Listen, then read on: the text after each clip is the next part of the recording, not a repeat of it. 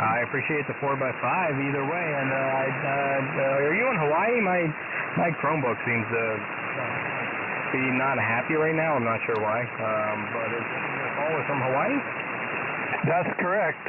Wow. I'm on the island of Kauai. Take a 4x5 The island of Kauai. Go ahead. From New Jersey here. Thank you so much for the hunting tonight. I appreciate it. Wow, we're getting that's 73 in Aloha. 73 Aloha. That's a good example. New Jersey to Hawaii at the same time. Kind of in the middle a little bit there. I yearn for the bands. I, much like many of you, sadly live in a small lot, about 5,000 square feet, which means that while I can rock the high frequencies, super high frequencies even, but HF, as I get down past 30 meters or so, things get a little bit difficult. 40 meters in particular, right, starts to get a little bit harder to have like a single run of wire. And sure, I've played around with the zigzag game across my lot, and 80 meters, though, has always been that kind of out-of-reach space. So I'm always looking for a way to get an 80-meter antenna that is effective without being so compromised to the point that it's not really going to work for me. And I found something I think is a really good option. I started testing out a remote antenna tuner. The tuner I put up on my roof is a URT-1500 by Chameleon. Chameleon also has a URT-1, which I'll talk about in a little bit, but the reason why I went with the URT-1500 is I can run a long wire right out of the base of the tuner with a radial wire spread underneath it, or I can attach a length of coax to, say, another antenna, if I ever desired to do that. You usually pick one or the other, and that's the way you go. In my case, I took a long piece of wire, pretty much the longest I could. I ran it all the way up into a pulley at the top of a 50-foot Roan push-up mast, and then ran that back down to my property. I'm still playing around with the length of wire, but I'm assuming I have about 65 to 70 feet of wire going from the base of the tuner up to the top of the pulley and then back down. So a bit of an inverted V, although a weird slanty cockeyed one. And then underneath the tuner itself, I have about 6 radial wires that run about 14 feet apiece. This has given me the ability to go from 80 meters all the way up through 10 meters, which the higher frequencies or the higher bands, so say 10 meters, I could do that with a vertical. So having a nice 50-foot, long wire, at least at the highest point, is a nice thing to use and switch to occasionally when I'm playing around with my radios. And I've gotten back to 80 meters, which is a band that I have not been able to use for a really long time, which kind of bumps me out. So the goal of this video is to, one, talk about this tuner and demonstrate it here with my Flex radio and kind of show you how to use it and how it functions. It's very straightforward. It has a bunch of memory channels that can pick up or remember its tuning setup, its relay adjustment for any given antenna you put on it, but there's a nice little control box that puts 12 volts down your coax, and when you click a button, when you apply tune or power to it, it can jump through its different relay options until it finds a good option for impedance matching. Now, I know I've thrown the word tuner around a lot, but for everybody watching, before you decide to comment, this is an impedance matching device. It's an impedance matching device that we put out at the feed point of the antenna, right at the feed point, for reasons I hope to also demonstrate in this video. So let's go take a look at its function, and then I'm going to explain how this actually works on the desktop and hopefully dispel some myths that I have seen in video form, but also just everywhere on the internet. And don't get me wrong, when it comes to tuners, this is a little bit like talking about grounding. Everybody has an opinion, and I have gone out for information from a number of experts in the field, including Ward Silver, to get their opinion on remote tuners, or at least what the primary function is and why you might want to consider one. So stay tuned for that. And just passed by and heard that one little snippet of you asking about. I thought, well, I'll let him know what he sounds like. It's Dick, Delta India Charlie Kilo. I'm out here in the Dallas-Fort Worth area. Wow, doing a super job. How much power are you running? Right now, running about 1,000, and I'm on a 2-element Yagi at 75 feet. Well, I'll tell you what there, Jake. You're definitely kicking butt and taking names, man.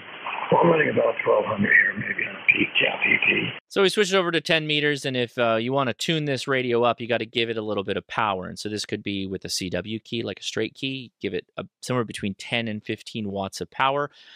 If you were on an ICOM, you could hit the tune button or hold it down. Just make sure you're giving 10 to 15 watts of power. It could be RTTY, it could be AM, I guess, with the constant carrier. CW worked just fine too. You can see I got some weird spiky bits that are sticking up there. But anyway, if I hit the tune button, upper right-hand corner, you can see we got a 3+1 match or mismatch. So I'm going to click the tune button on the tuner, and let's just keep an eye on that. Okay, you can see some activity next to me. And we should start to see that red line drop down, and then it's done. There's your completed tune cycle. So I'll turn that off. Now we have a match. The impedance is all lined up, so you can transmit all the way down that line and not have as much power line loss and get your amplified signal if you wanted to the rest of the to the antenna, the wire that you're running outside. So that's an example. So let's go to 20 meters and see if there's anything going on there. And I'll give it a tune. Yep, same thing. I'll hit the button. There you go. Giving it about 15 watts of power, and now we're lined up. So now we can look around here a little bit and see if there's anything going on, which it seems like it's pretty quiet. It's 9:30 here, and yeah, it's about dead. Let's go all the way down to 80. Watch out for my noise floor. It's going to be pretty gnarly. And we'll hit the tune button again. And bang, let it do its thing. You see it start to dance a little bit as it's going through some options for impedance matching. And then we should see that go bingity bang. We're lined up. And there we go. Holy smokes, we got some noise floor.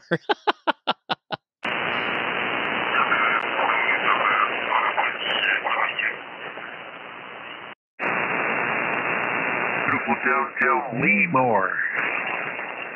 Actually, it was a pretty nice day over there today. Looks like lots of activity, actually, on 80 meters. It's kind of noisy out here. Let me put on some noise reducing. Just for a second to get some gas, that was it.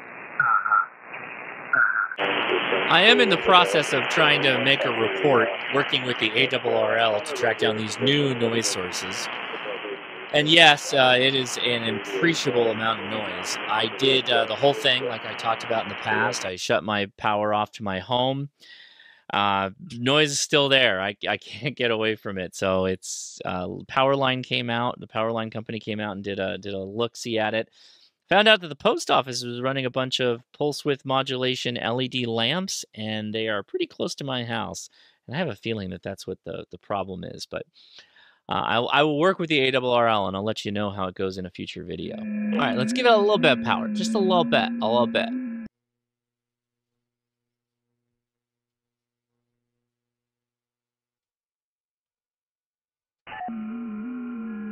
Oh, getting up to Alaska. There we go. Right on. Hawaii. I'll be there in a little while. See you guys there. I'll let you know. I've got 10 POTAs, I think, planned for the Big Island. Let me know if you're in Hawaii and you're going to be around. I'm not ready to tell you the date, but if you're there, you can email me, and then I'll CC you on the day I'm planning to do the big POTA runs. But I'll be on the Big Island doing some POTA. Bringing about 50 watts. I don't know if that's going to be enough. I heard you got to bring a lot of power if you're going to go to Hawaii, so maybe I'm going to have to bring a 100-watt radio. I haven't decided yet. You guys tell me in the comments below. Kilo India 6, November Alpha Zulu. Kilo India 6, November Alpha Zulu. I do think Josh over there in California. I watch your videos all the time, man. I've been watching them a lot. Oh, that's amazing. Thanks so much. You're a 5'9", peaking 5'9" here into Cerritos, California, Southern California. It's great. I think this is the first time we worked, too, so I appreciate it. I'm actually sitting here with TID Radio H3 and one of those, what is it, the 660s, the two-way radio with 660 antennas you did a review on. It's a pretty good antenna, I can't lie. Yeah, I got to say, that 660 was a total shocker to me. I did not expect it to be as good as it was. What are you talking to me on for HF? Right now I'm on a FT710 and end-fed halfway, vertical resonant on 20 meters. Well, very good. You will hear this in a video that I'm probably dropping tomorrow because I'm testing an antenna, a long wire antenna from my home. Oh, that's awesome. That's awesome, man. A little bit of QSB, you faded out a little bit there, but yeah, you're sounding good over here in New Jersey. Copy that. All right, coast to coast, coast to coast. I'll let you wrap up your POTA, so appreciate you being out there and activating. This is 73 from Kilo India 6, November Alpha Zulu. So 20 meters is starting to die here, so why don't we go ahead and explain why a remote tuner might be the thing for you. For me, I went with the URT-1500 because it will do 1,500 watts, or I can give it 1,500 watts of single sideband, or continuous wave, CW, Morse code. It'll handle 800 watts on digital modes like FT8, and it'll do 400 watts with full duplex modes like FM. So depending on what your most common modes of communication are, you should be able to put an amplifier behind this just fine without having an issue. And that's one of the reasons I went with it. In fact, it's one of the primary reasons. I need to put that power down the wire on 80 meters. You can't be playing around on 80 meters unless you're running some kind of power. So there you go. The URT-1500 runs for about $900, so it's not an inexpensive piece of kit, but it is handling a ton of power, which is one of the reasons it's that price. The URT-1 handles about 100 watts. That is about $400. I'll post links in the video description for those that are interested in this. Now, I'm about to dive into some fairly contentious stuff here, but there seems to be a misconception on a tuner that lives with your radio. So here's your radio, just chilling, right? 100-watt radio, whatever. And next to it, either internal, so you've got the internal type tuners, or you may have a box on the side, which is an external antenna tuner. And this will be fed by coax, right? And so usually if it's an external tuner, it will give you something like a 10-to-1 standing wave ratio match. Like that, 10-to-1. That means that if your antenna that you're feeding, which let's say is just a vertical piece of wire over here, is a totally mismatch, 8-to-1, and it's fed by 50 feet of coax in the middle, this tuner will give you an impedance match, this last little bit of coax, to make your radio happy because it's expecting a 50 ohm load for impedance on that coax. Now, while this is all fine and good, there is a piece of feed line here, and that feed line can and does have line loss.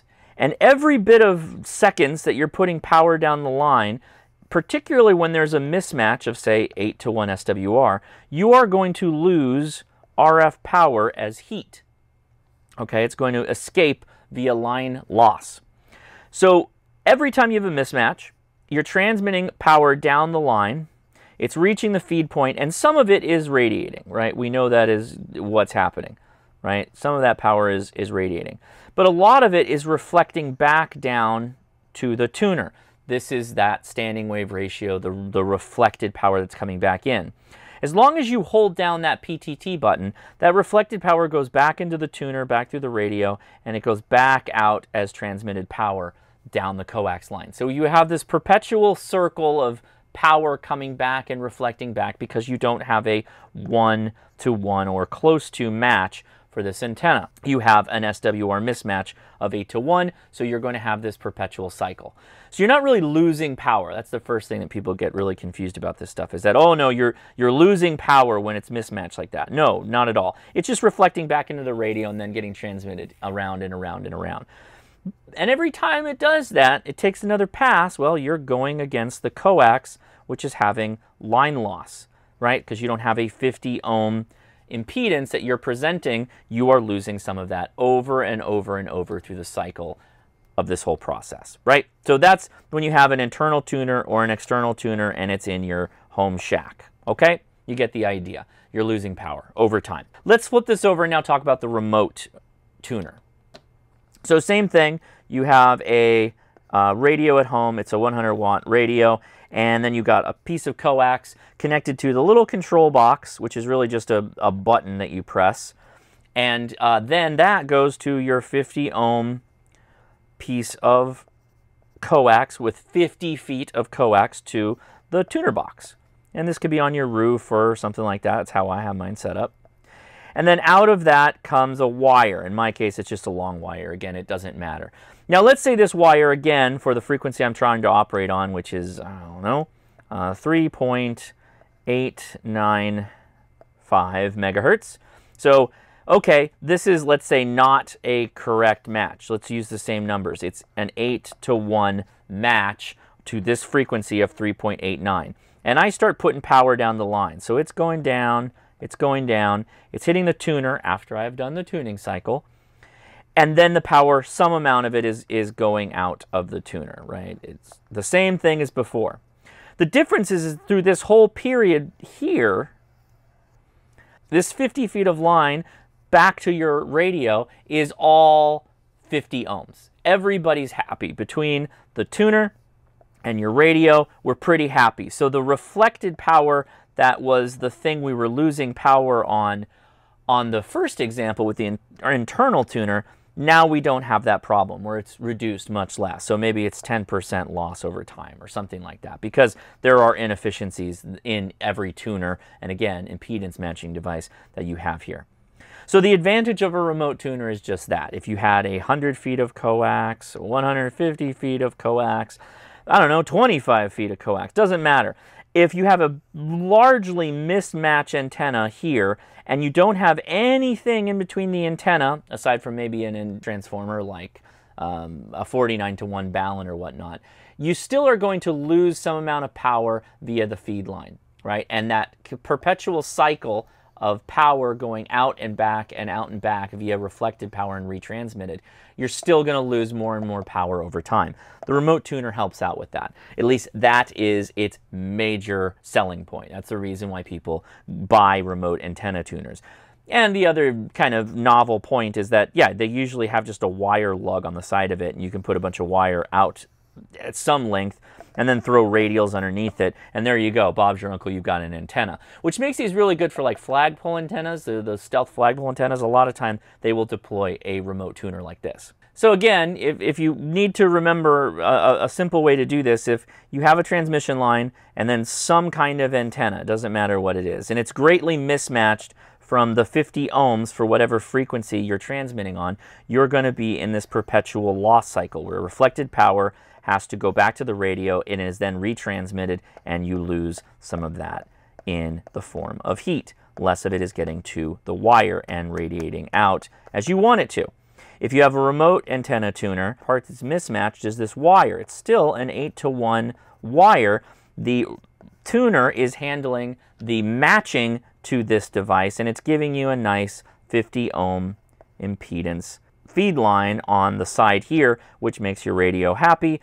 Again, the radio's happy is a relative term, but on this power transmit and reflection, you're losing a lot less, so maybe in the order of 10% or something like that. There's math we can do to test that, but that's the major fundamental difference, and that's why remote antenna tuners are going to be useful if you want to just throw a wire outside. You're going to be a lot better if you go with the remote antenna tuner. Also, if you do have like a motorhome, or you're an off-grid type of guy, you're an overlander, you got a larger vehicle, there was a company, I think it was SGV or SVG or something along those lines, that made a really nice remote tuner. A lot of people loved it. They went out of business. There are a number of companies that make remote tuners, but yeah, you can mount these remote tuners in your vehicle, and then you can use just a whip of some kind, like one of those really long CB whips that, you know, attach to the other side of your vehicle. Well, you throw a tuner like this on it, and you can tune it to pretty much whatever you want. And again, we're not tuning anything. We're just matching the impedance, because some of that power is still going to radiate out of it depending on how long it is. Which, you know, most of the time it works just fine. So keep that in mind. That's the big difference here. And if anybody tells you differently, well, leave a comment in the video and we'll see if we can clarify this. Because, I don't know, sometimes I don't do the best job of explaining. But that's the big deal. That's the big difference. All right, so there you have it. There is my thoughts on the Chameleon URT-1500. You can see links in the video description for all of the different tuners, and as well as the antennas and different pieces of gear that Chameleon makes. Thanks a lot to Chameleon for introducing me to this new tuner that I was not aware of, and thanks a lot for letting me take a look. I'm Josh, KI6NAZ 73.